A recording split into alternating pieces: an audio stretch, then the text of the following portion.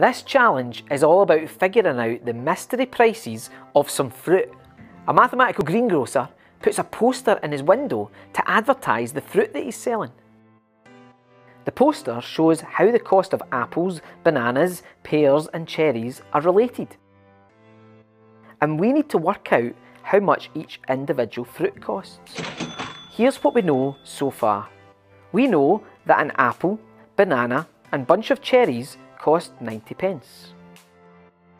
2 bananas cost the same as 2 apples and 2 pears. Buying an apple, pear and cherries would cost the same as buying 1 banana and 4 pears.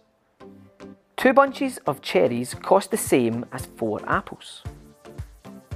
How much does each kind of fruit cost? There's a mathematical greengrocer. He tells us about the price of cherries and bananas and pears and apples and how they're connected to each other. It's a good idea to think about what information we can work out right away.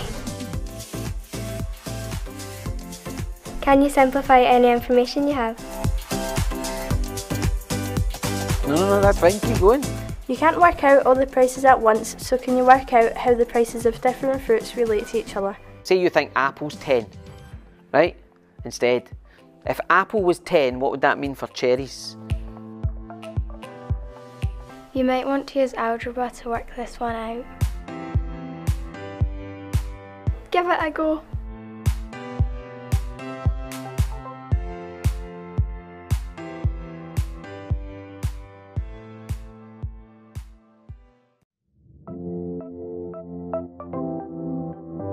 In this tasty challenge, we had to work out the prices of different kinds of fruit.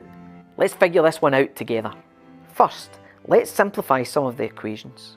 From picture 4, we know 2 bunches of cherries cost the same amount as 4 apples.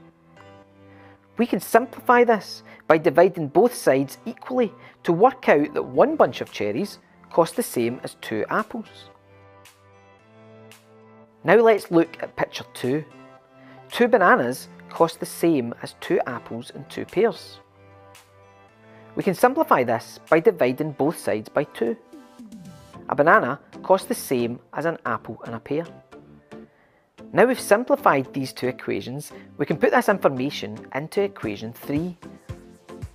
An apple, a pear and a bunch of cherries cost the same as a banana and 4 pears. We can swap the bunch of cherries for 2 apples. And we can swap the banana for an apple and a pear. So 3 apples and a pear cost the same as 1 apple and 5 pears. Because both sides now have a pear, we can remove a pear from each side. And both sides have an apple, so we can take an apple away from each side. So 2 apples cost the same as 4 pears. We can now divide both sides by 2. 1 apple costs the same as 2 pears.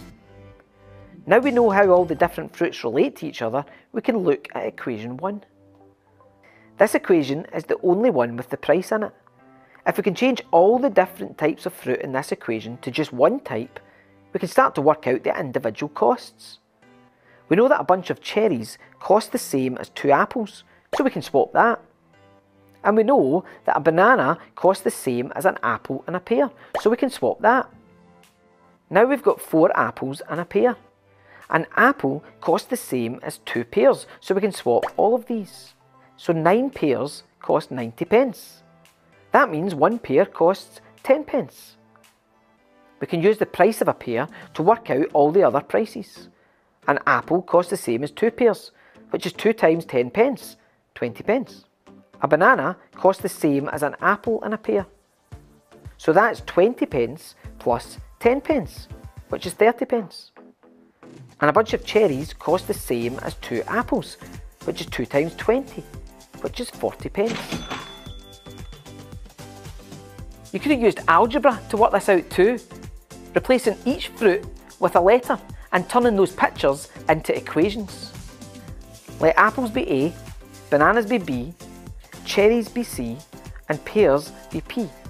So you get the equations A plus B plus C equals 90, 2B equals 2A plus 2P, A plus C plus P equals B plus 4P, and 2C equals 4A. You can simplify these equations and combine them just like we did with the pictures. It's a slightly different method, but it gets us to the exact same answer.